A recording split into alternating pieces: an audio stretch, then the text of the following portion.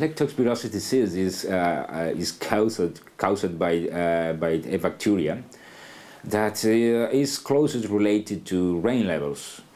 So it's transmitted by wild animal, mainly rats and mice, and is a disease that is typical from tropical and subtropical countries. And as I say, it's closely related to rain because it could be transmitted by contaminated water. So in the case of big hurricane, big rains, and when you get flooded area, in area that are wild animal infected with the bacteria, then you get a high risk of contamination. So in these three provinces of the eastern side of Cuba, they were having an epidemics of leptospirosis in 2007.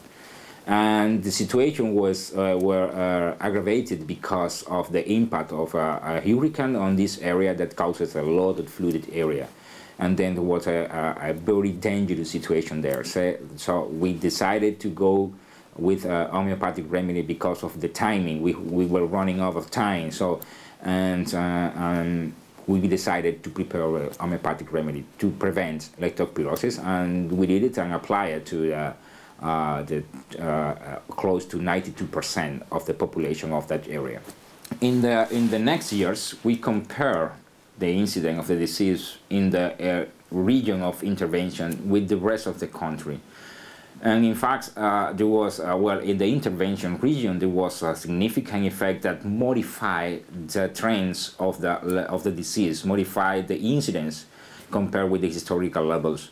But compared with the rest of the country have a normal behavior, so the disease was under the historical level, so was in the range of the historical levels, and in fact there was a slight increase of the disease on the rest of the country compared with the intervention region that totally decreased below historical level. There was a significant difference between the two regions. Every single conventional vaccines have to be delivered in 2 doses. So at minimum 2 doses.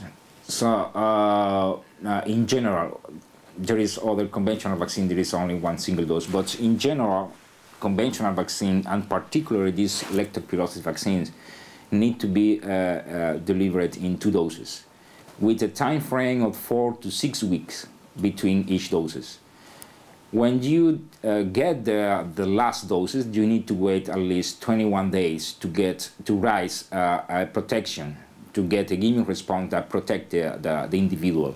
So when you calculate all the time, it's a time of 3 to 4 months to get real protection with a conventional vaccine. So we didn't have the time at that moment.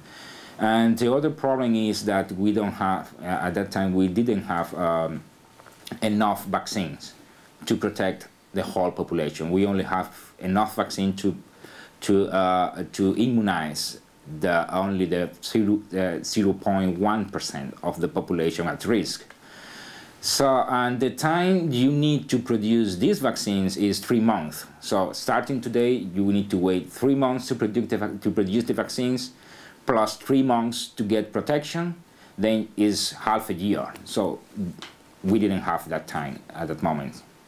The point with this is that the vaccines is not intended for the whole population. It's just designed for the group at risk.